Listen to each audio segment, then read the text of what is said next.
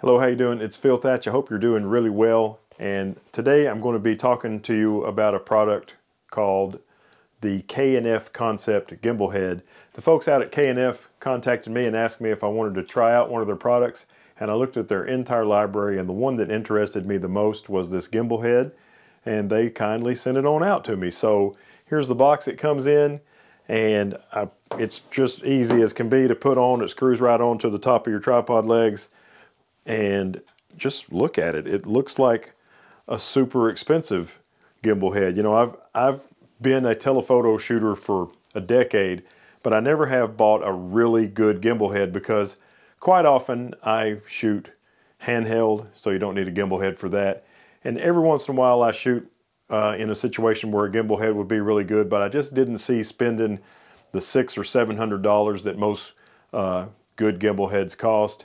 But this thing only cost $149. And you might look at it and say, $149, how can it possibly be any good for such a low price? And that may have been really what I would have thought too. Well, here I have one in my hands to try, and I've got it mounted on top of my strongest tripod legs. And this thing is fantastic. It's just absolutely smooth as can be. There's no looseness, no rattliness to it at all. It's beautifully machined. It's all metal. Even these knobs are metal. They're not plastic knobs, which is really nice. If you have this motion loosened, look at the dampened. It doesn't just drop. It's not clunky and clangy. Even when this is fully loosened, as I have it now, it's not just floppy. There's actually a little bit, not a lot, but a little bit of effort required to turn it. And I think it's going to feel really good out in the field. Let's see what it looks like. It comes with an Arca Swiss plate.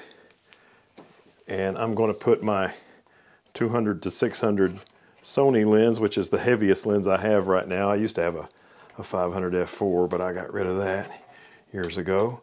Let's put that on there and tighten it down, and there it sits. Just absolutely fantastic. And what I'm going to do a little bit later on in this video, right now it's sandhill crane season here in the East Tennessee area, so I'm going to take this out to the Hiwassee Wildlife Refuge. I've actually already been out there once this year without a nice gimbal head like this. So it's going to be really fun to go out there tomorrow morning using this rig to see if I can get some shots. Check this out. Look, no hands. Just slowly drifts back down to level. In this direction it does stay. Now if you're wanting to take a picture of the moon or something, you just get the moon in the frame and then tighten this knob right here. Tighten it down. And then it stays, but you can loosen it and then it'll come right back down to level. Strong and stable design, the panoramic tripod gimbal head is made of excellent quality 6061 aluminum alloy material and CNC precision processing. The surface adopts anode anti-oxidation treatment, combines rugged design, construction, durability, and stability features. It definitely feels like all of that is the case. It just feels wonderful. And this thing is rated to hold 20 kilograms or 44 pounds. So basically any telephoto lens you can find, this thing can support it.